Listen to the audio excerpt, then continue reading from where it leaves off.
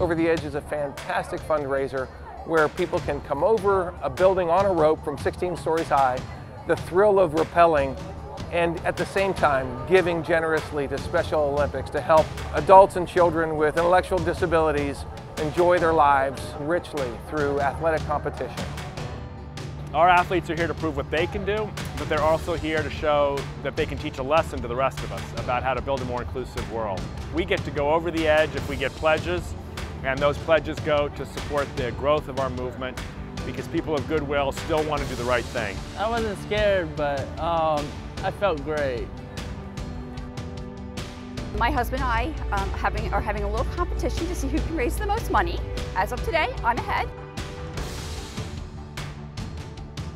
No, I'm not ready. I'm scared to death. But I'm going to do it anyway. Special Olympics Montgomery County, we've got 600 athletes. We have 23 sports and leadership programs that we run here independent in Montgomery County. And we have to raise all of our own money. I give because this is just a fantastic organization that I know will use the money so wisely to bring joy to these kids and adults that really need it. And I've watched the joy on their face during the athletic competitions. It's just really rewarding and it makes a giver feel good. Looking up, watching the people that are going over the edge right now, so I'm like, it's not so bad. Wind is making me a little nervous because it's a little windy out here, but I am Supergirl.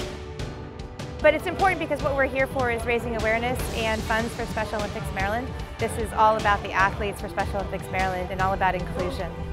You know, people don't do these things ordinarily. They're out of the ordinary, but they're for the good of all. And to be able to do it with my friend Chris and to go down together to prove that Special Olympics athletes can do anything, that everybody has gifts, that we need to build a culture of inclusion, that makes the day worth living.